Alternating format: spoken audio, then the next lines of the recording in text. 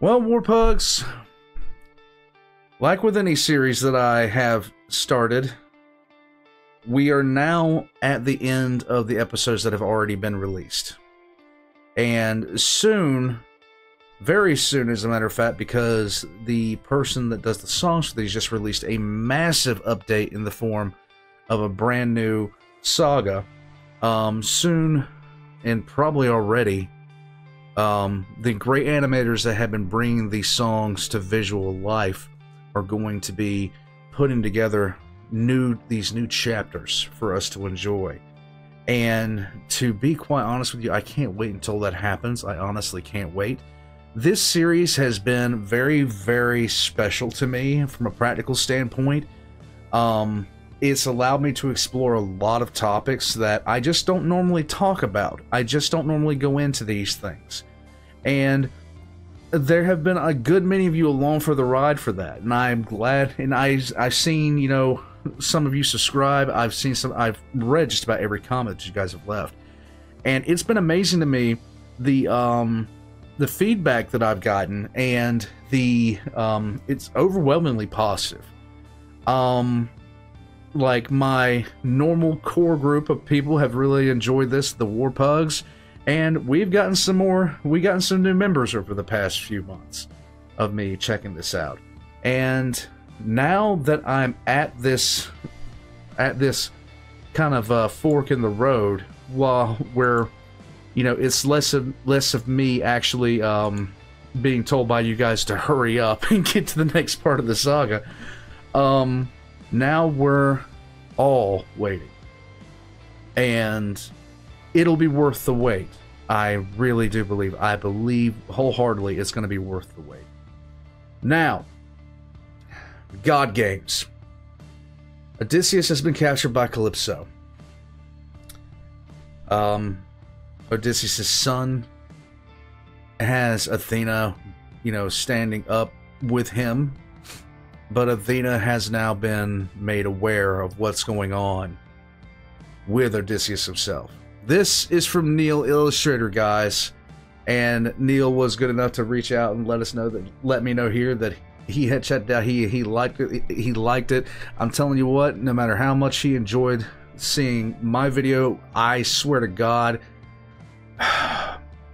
it was something very special to see that. It was something very special to see his rendition of Thunderbringer. You guys had been hyping that up for quite a while, and it was worth the weight in gold. So, here we are again with Neal Illustrator, and this is God Games. So, I'm gonna shut up, let's get into it. All links are in the description down below. Be sure to check out Neal Illustrator, subscribe to him, subscribe to me, leave a comment. Let's go. And like the video, by the way.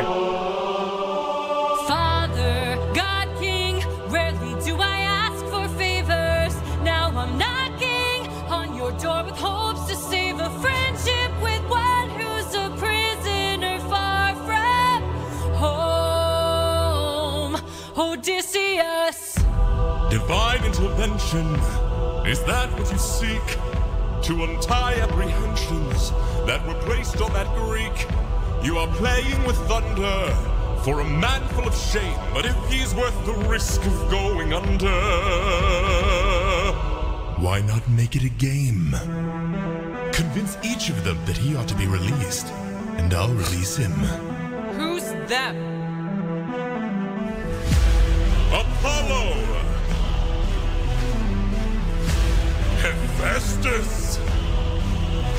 Aphrodite! Ares! Hera! Or me? What do you say? It's good he didn't bring in Poseidon. All right. Bring it. You all know I'm a fan of catchy songs, so with so many sirens gone, I think God is in the wrong. They were trying to do him worse. All he did was reimburse them. Now they'll tread with caution first to live another day and sing another verse. If that's true, release him. Okay. Hephaestus! Justice not given is forced. Why should I give him my support? He sacrificed his own cohort. Did you forget they failed to listen? He was betrayed and then imprisoned. But if you make the right decision, he can still build a future with those who miss him. Fine, release him. Oh, nice. You're a little high and mighty. Odysseus claims to love his mother, but let her die of a broken heart. He was busy fighting, more like busy spiting. The Cyclops let him feel the pain that his mother felt and wrought. Wait! Please reconsider this. Really, Athena? These old tricks? Ares!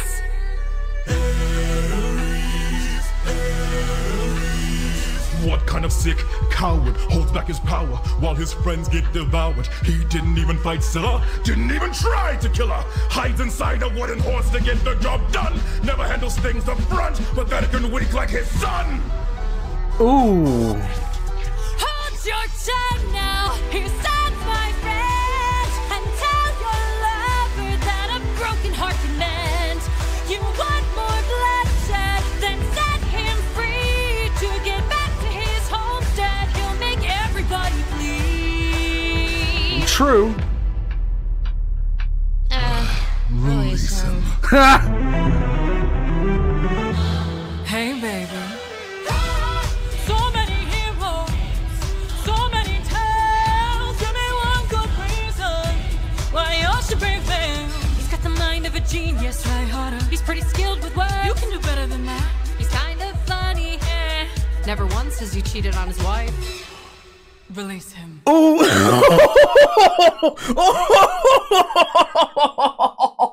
wow. Oh, she went with that one.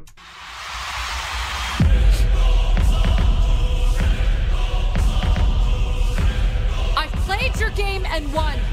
Release him.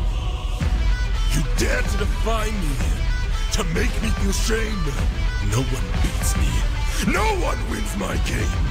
Thunder, bring her through the ringer. Show her I'm the judgment call, the one who makes the kingdom fall. Is she dead?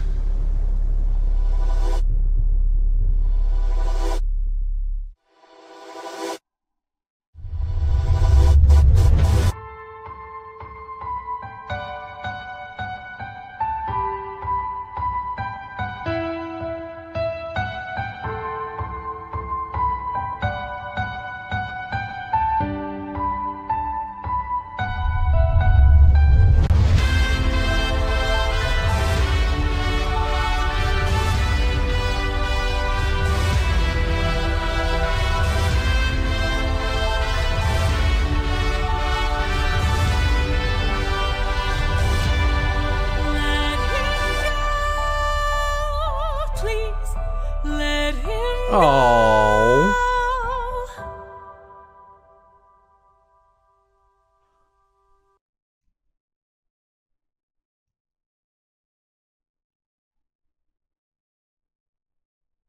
Okay, I seriously feel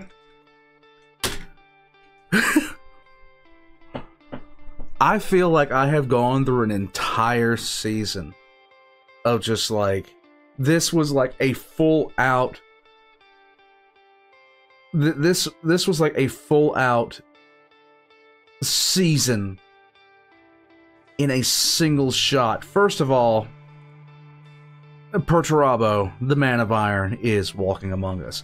But her reasoning with each one of them was absolutely amazing. Okay, first off, Apollo, they kind of did deserve it. Okay, 100%.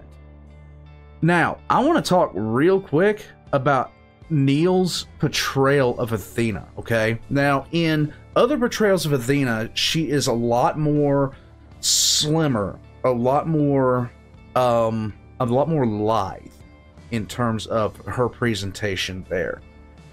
In this particular presentation, she's a lot bulkier. She like, this girl has been eating a lot of protein, okay? She has been ready to go for some time. Now, the difference between the two, you have one perception of Athena that is, I'd say this perception of Athena looks more brute force, while other perceptions that I've seen of her, other interpretations, not perceptions, other interpretations, just a lot more strategic, a lot more thought out in terms of how she engages in warfare. Now, neither of these is wrong. And both of the ways that she is presented have their merits. It's just like any other real like warrior that you would see. And you take into effect like from Game of Thrones, the Mountain and the Viper. One was a very slimmed down, small, lithe fighter. The other one was an absolute monster. But this particular interpretation of Athena is very, very different than what I've seen before, but I automatically know who I'm looking at. I already know who this is supposed to be, who she's supposed to represent. And it's because of the skill of the artist that is put out. I'll just say that. Because if you were to ask me, you know, if you were to just tell me, okay, this is a Greek goddess, which one is she? I would pick maybe two names here. Maybe Hera, but Athena would be there as well. And of course, this absolute, the way that he represents, the way that Neal illustrates here, Zeus, the cocky arrogance of him, the nonchalance, which quickly morphs into anger. I can much appreciate that. Of course, Aphrodite, what are you going to say? Like, really, what are you going to say? Apollo, exactly what you would expect. Not really that difficult. Not really that difficult to tell who he is.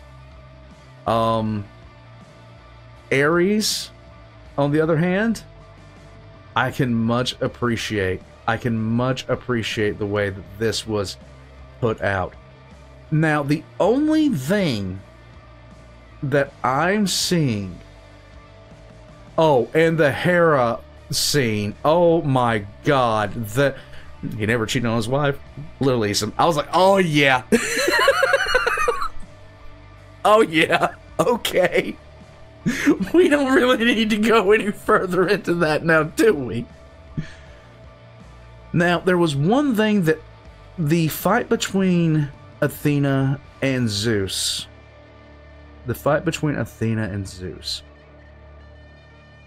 that one slightly confused me. That one was a bit confusing. And it might be because I missed some subtle details. It might be because I was looking in the wrong place. But there was some things about that did confuse me. But the one thing that I liked the most of it was we got to see Zeus actually irritated.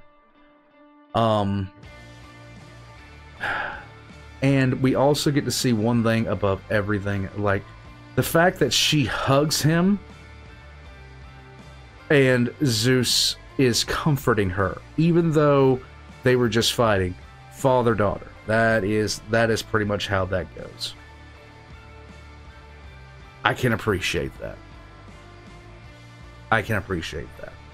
But the biggest thing out of all this is the fact that she went into the gods and stood up for Odysseus and claimed him as a friend, even though their friendship has been on hold for quite some time. Now, after this, there is no question in my mind. Her reasoning for Ares was, flat out simple. Ares just wants conflict. And if Odysseus is released, there is going to be conflict. But she stood up for him at the end. This story is about several characters changing, and the biggest two are Odysseus and Athena right now for me.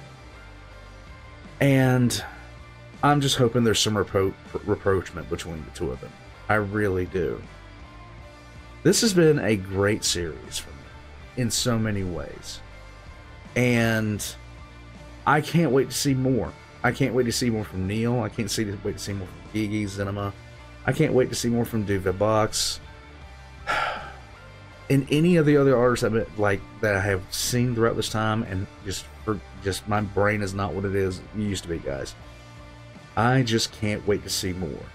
Now, as far as what I'm going to do from here, I know that I want to separate them into the different sagas and re-upload. I don't know when I'm going to do that. I'm stupidly busy. It's just the nature of the beast. But I think I'll be giving that a shot.